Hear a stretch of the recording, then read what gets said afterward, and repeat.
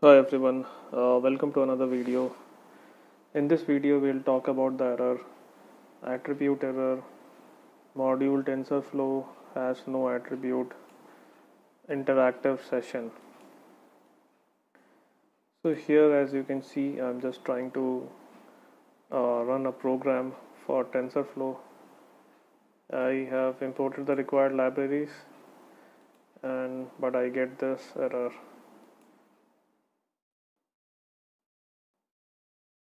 So as the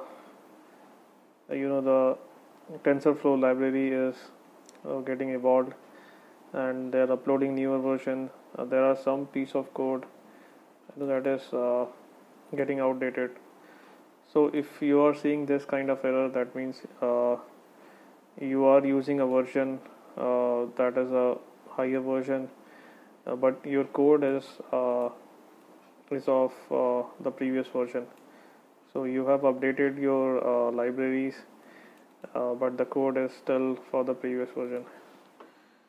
So let's see how we can fix this. I'm just commenting this line first, and just I'm adding a new code here. Okay. So here, as you can see, TensorFlow .InteractiveSession is moved from directly to InteractiveSession to compat v1 InteractiveSession. So this is a change that was happened in the recent TensorFlow version upgrade. So that is the reason you are getting this error.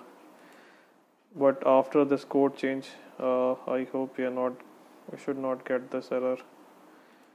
Let me run this. As you can see, my code is compiled.